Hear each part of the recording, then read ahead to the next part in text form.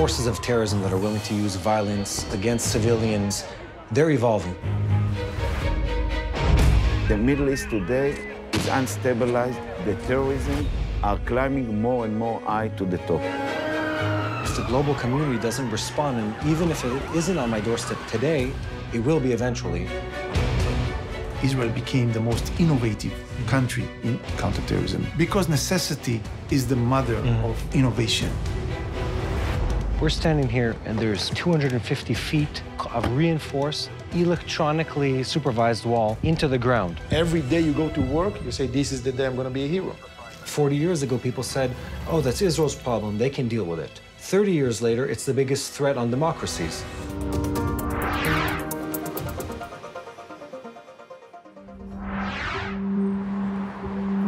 Ever since the Jewish people returned to these streets more than 100 years ago, the threat of terrorism has been part of everyday life. So much so that as terrorism evolved and the methodology of it changed, so did the response and the knowledge, the know-how of counterterrorism on the Israeli side. Today, Israel is a superpower in the science of counterterrorism. And that's important because terrorism isn't anymore restricted to Israel, the Middle East, or one or two countries. It's a global issue, and a global issue that requires a global response. So today, we're going deep into the knowledge and the experience of how to counter terrorism from Israel to the rest of the world. When you watch TV and you sit in your living room and you see the airplanes in 9/11 crashing into the World Trade Center, you are part of it. Today, with the umbrella of the Iranian, all the threats are coming from terror of extremist radical movements. There will be always threat. I mean, until we found the solution, there is always threat. And you have to help this community live with that threat and try to live a normal life. I can tell you that it's becoming harder and harder every escalation. We need to unite, not just as Israel, we as the Western countries. Without the joint efforts, we're not going to win the war.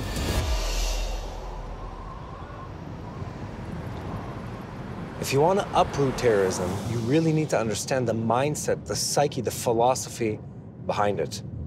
We're on our way to the Reichman University in Hertzliya to meet with Professor Boaz Ganor. Now, Professor Ganor does something super interesting. He leads one of the first counterterrorism institutes worldwide, and what they do is go deep in thought about how to uproot, how to combat terrorism.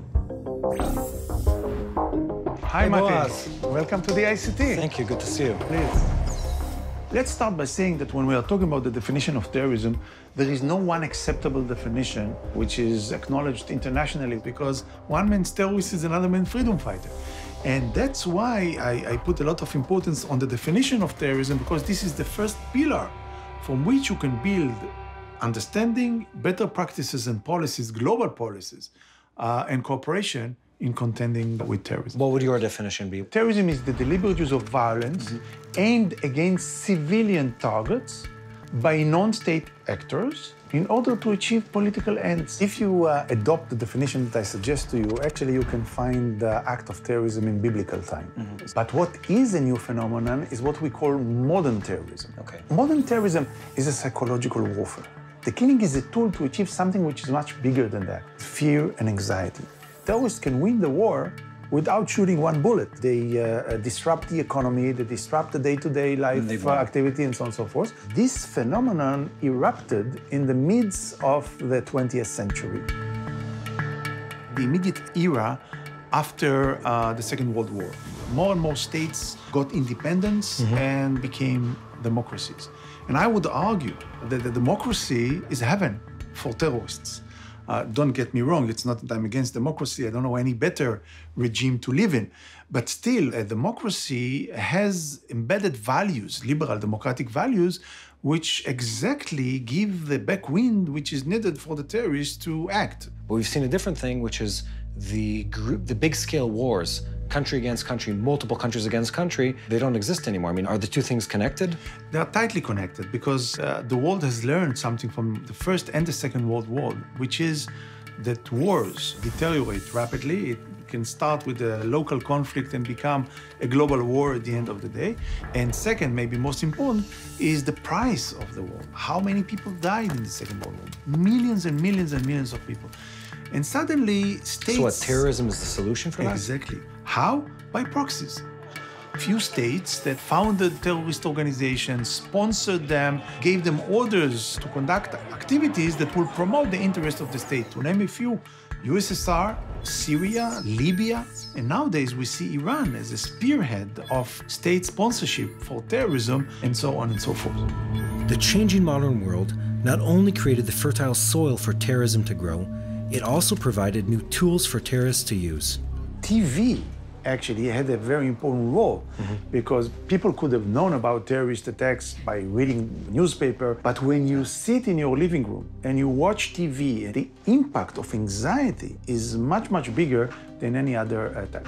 If I need to pinpoint a date, I think it's the Olympic Games in Munich. Why? Because in the Olympic Games, we had an unprecedented concentration of media in one place, in a certain time, where the attention of all the world was aimed to that. And that was the reason why the Palestinians chose to attack exactly there. At the 1972 Summer Olympics in Munich, the Palestinian terrorist group, Black September, killed 2 members of the Israeli Olympic team and took 9 more hostage. After a failed rescue attempt by the German authorities, all 9 of the hostages were killed. This attack, known as the Munich Massacre, went down in history as the first of its kind to attract such a widespread media attention.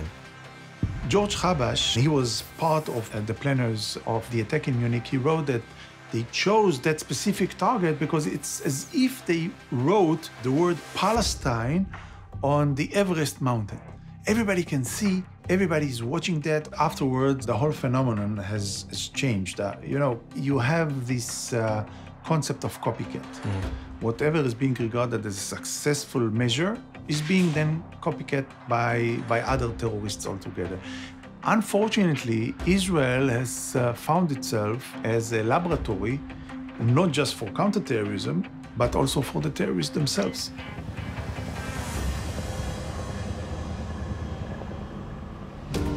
Welcome back to the studio.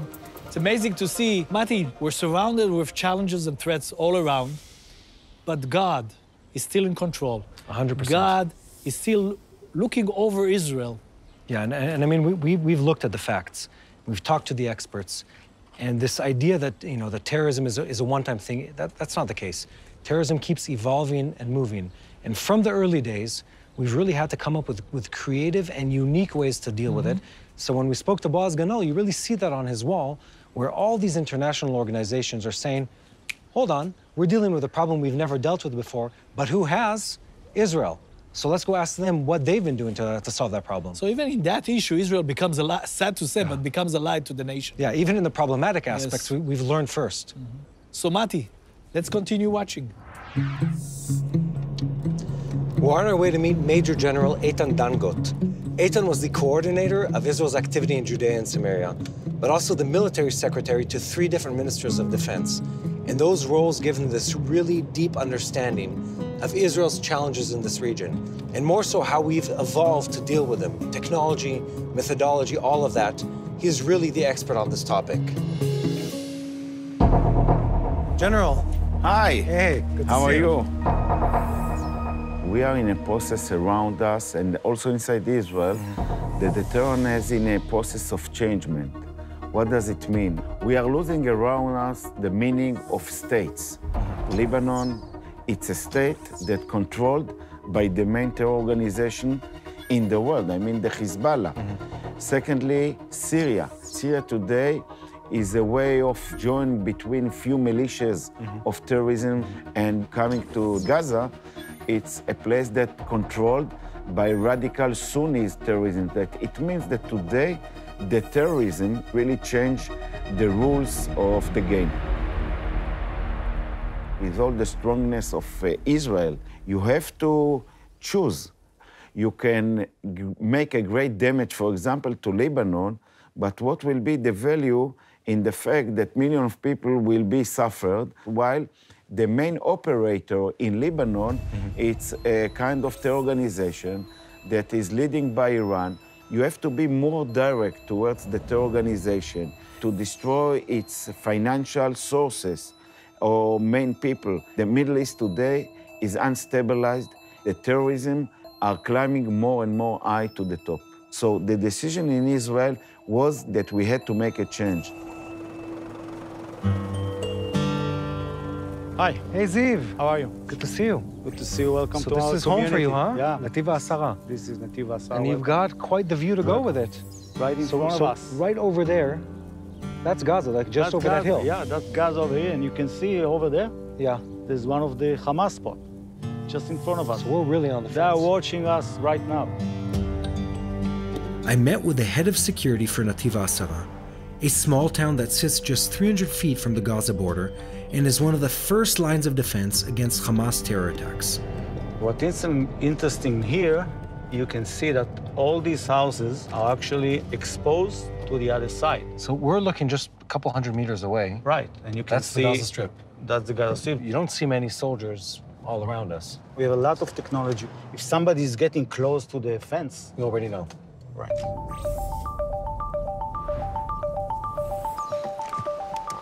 So this is my first time at this fence, and it is a lot more impressive and imposing up close than it was in my head. Right. And then this is just above the surface. Right, and also under the surface, there's a great cement wall that's going 80 meters deep to the ground. What is that, 250 feet of reinforced, electronically supervised wall into the ground. Not only is there concrete over there, cameras, machine guns, and then a fence and a no man's land and electronics. Even if you tried to go under the ground, you'd be detected. That's the whole idea. Yeah. Hamas has been digging underground tunnels for the past 20 years to smuggle weapons and infiltrate Israel. The new fence has been incredibly successful in eliminating this threat. But as advanced as this fence may be, when you live this close to the border, some attacks are simply unavoidable. I met with 2 IDF observers. They gave me some insight into what it's like to know that sometimes the only thing standing between Israel and a terrorist is soldiers like them. So we're sitting here in this base. We're in the northern part of the Gaza Strip, loaded with technology, all this clandestine and secret equipment we can't talk about. But we're here to talk about what you do in the Army. You're observers in the IDF. So we sit in a situation room in front of screens and I look through cameras that watch over the Gaza Strip. We're protecting the border. We have to recognize if something is innocent and is part of the normal routine or if something is suspicious. And we know the territory very well. We know like every rock, every bush in the area. Our intention isn't to attack, it's to prevent an attack from happening and just to protect all the villages around and all the citizens. We make sure they're safe, no one crosses, no one hurts them. That's a huge responsibility. You know, it's very scary. A lot of responsibility is scary. You know, with all the technology and all the sensors and the wall and the barrier and all the money that went into that, in the end, it all comes down to 19 and 20-year-old young women who are the human factor that really keeps us safe, preventing the next malicious attack on Israeli innocent citizens. That's pretty incredible. So for now, Israel has found a way to deal with the terror on its borders. But what does the future hold for Israel and the democratic world? We saw it time and again in history when states, including our best friend, United States, that has a tendency to be isolationist, and I can understand why. Huge superpower, far away from other states. Why should we bother with problems that happens in different parts of the world? You should bother because if you won't bother, it will come to your territory. We saw it in 9/11. Unfortunately, I predicted we will see this again. 2000, the second Intifada, I was in the United States. I was sent by the Israeli Foreign Ministry. One of the lectures was planned to be on the 11th of September 2001. The title of the invitation to my lecture was Countering Suicide Terrorism, the Israeli Challenge. On that day, the title was irrelevant anymore. It became an international challenge. It became an international challenge. As an outcome of the fact that Israel faced the biggest number of types of terrorist attacks, hostage breaking situation, kidnapping, shooting at, lone wolves attacks, stabbing, running down, everything you have in mind. And balancing our liberal democratic values together with one important value, which is protecting the right of the people to live, the balance is the art.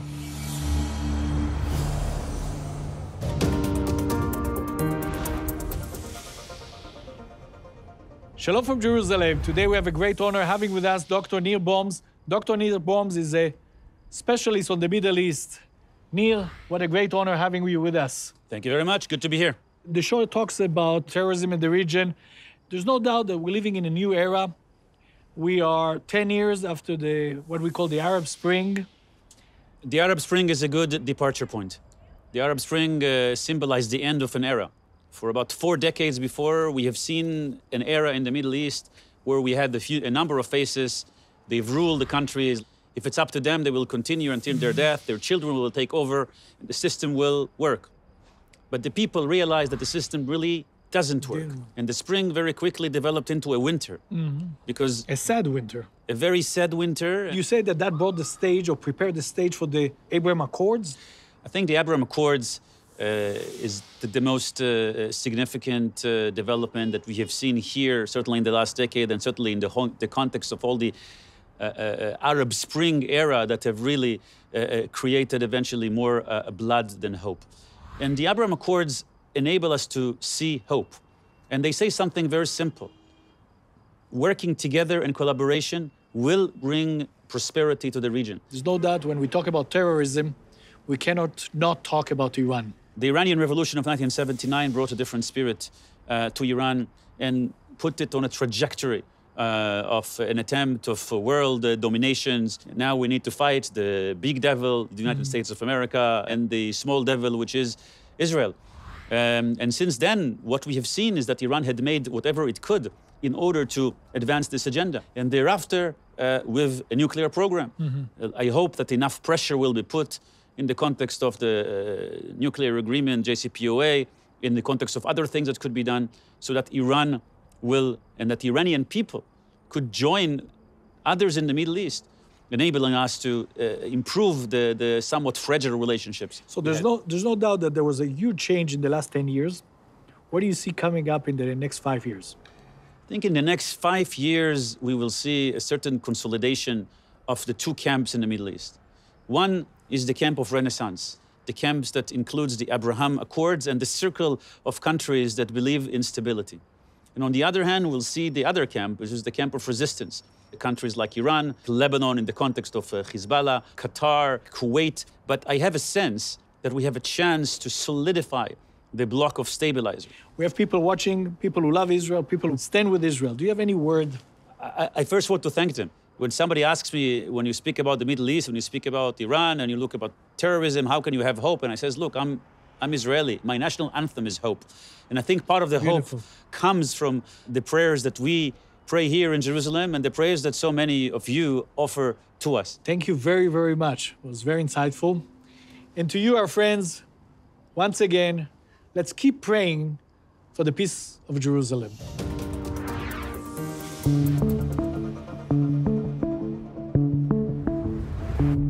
I'm on my way to meet Ran Cohen, the creator of SDR, a concise human intelligence method that allows everyone from civilians to law enforcers to prevent crime or terrorist attacks before they even happen. Ran Cohen, we're sitting here in one of your lovely homes in the Judean Hills. Maybe start with who you are and what you do on a daily basis. Yeah, so I'm a lecturer. My history brought me to that, my professional history, actually, since the military. You've taken several decades of experience in defense from every angle of it and developed a philosophy, and you try to transfer that philosophy to other people to help them counter terrorism. Exactly. Is that a correct definition? Exactly. You see more than you think that you see. The method is called Search, Detect, and React, SDR. The technologies right now are lacking capabilities of detection of intentions, and that's what a human being can do. If you do that the right way, following the protocols, you can detect malicious intentions, and then it's another ballgame. You're saying, what, with your eyes, you look at someone else, and you can detect their intentions, and then pull out the negative ones, the malicious ones? Yeah. So when you have a malicious intent and you are coming with a malicious intent, you are shining out what we call a hunter mode.